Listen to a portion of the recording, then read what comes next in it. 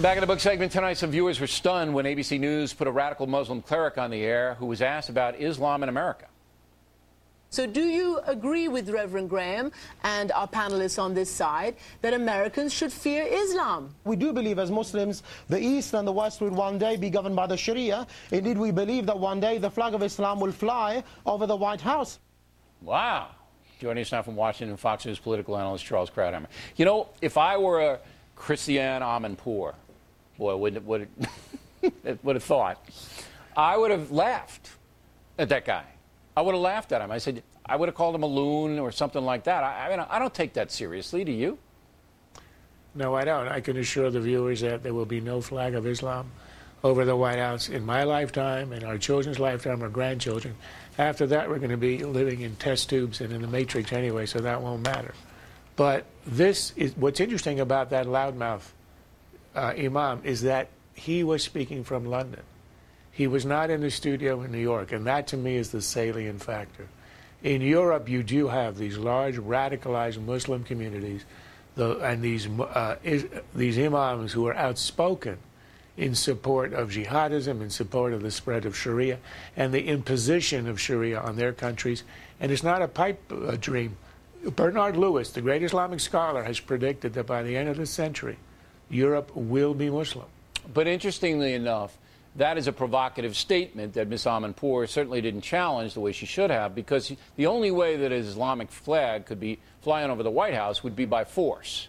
It's never going to be peacefully voted in here. Sharia, we have separation of church and state and everything else.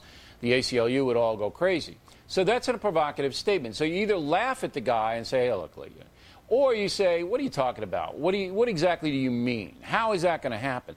And see, that's what gets me about ABC News, and I'm not picking on them because they have very, very good people over there.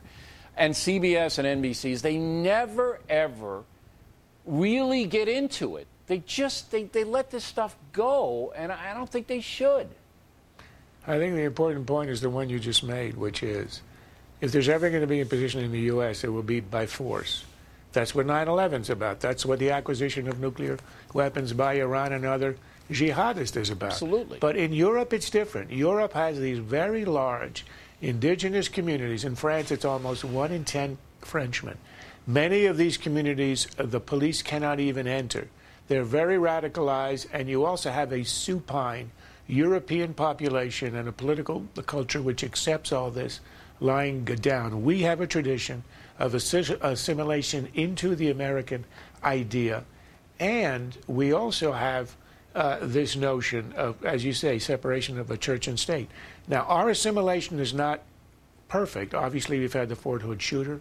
We've had the Times Square attacker, who was sentenced, as you know, today to life in prison without parole. But the very fact that these are lone wolves shows you how different we are from Europe. Europe is vulnerable. America is not to internal imposition of Sharia. Here is an interesting thing. Our media, our liberal media, which dominates, there is conservative media too, but the liberal media outnumber conservative media, I would say 5 to 1. They now are buying into the genteel Islam. You saw that with the mosque controversy. See, they now are taking the European media approach that, oh, wait a minute.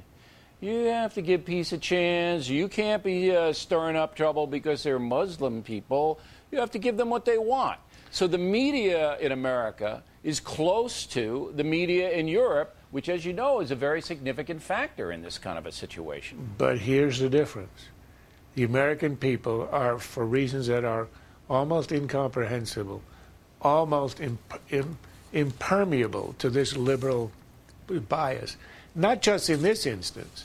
The liberal media have been liberal for 50 years, dominating the broadcast media. And yet, Americans are 2 to 1 conservative. Only 1/5 of Americans are liberal. Twice as many are conservative.